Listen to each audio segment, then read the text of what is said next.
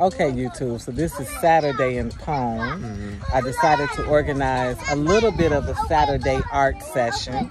I had leftover pages from my 365-page coloring book, and I brought it out with some colored pencils and some crayons, and this is what we produced.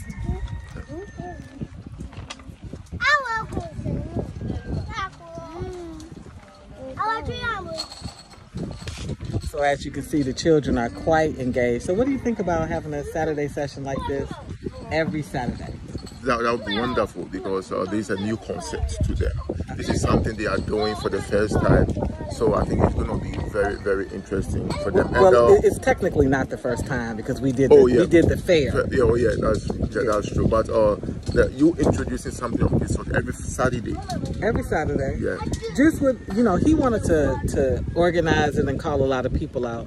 I wanted to just come out and service whatever children were out here without, with letting them just having that time without pressure. So can you see why I said what I said? Yeah, when you told me, I came out and I saw just like 3 of the kids swinging. Right. Then I came out to see a whole lot of them here doing the coloring. I'm so shocked. Yeah, because what he's trying to understand is that kids have a system to alert other kids. You don't actually have to put out a flyer for children. Children tell other children. You don't spread information as well as adults.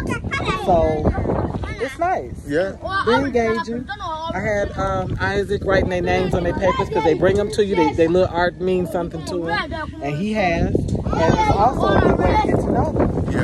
I'm getting to know some of their names. I've seen some of them coming to this in the park regularly, but I don't know their names. But today, I think I've gotten to know some of their names.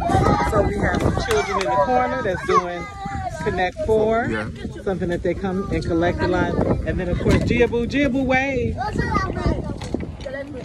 Jiaboo is enjoying the swing. So this is Wonderland Park, Kpone, Ghana, and we are having a Saturday art session meeting. Isaac will go, so we'll check back in with you soon.